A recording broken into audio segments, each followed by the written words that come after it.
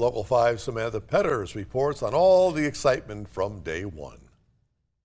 The Packers' long-standing tradition of Dream Drive kicked off the 79th training camp. For the Pitsley family, it's their third year coming out for training camp from Prairie du Chien for a tradition like no other. We got Whelan's picture. That was last year. He rode Xavier's bike last year, and then the first year we came, Quay Walker picked his bike. So 3.5 hours, we made the trek last night, and we're here. We're going to be here for a couple days and just soaking up Lambeau Field.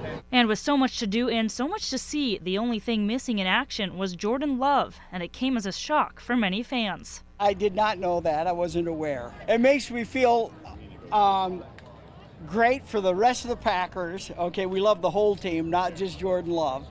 And we hope that they come to an agreement, and we expect to win the Super Bowl this year. Like Reed, Andy Short from Virginia was a little disappointed. Just wish we could see Jordan Love out there playing, but I understand it's a contract year and everything, so it's good to be here. He looks to the team as a whole for another great season. Josh Jacobs and Xavier McKinney's going to be awesome. They're Bama boys. That's my college team, so I'm looking forward to watching them play. I think this year will be different.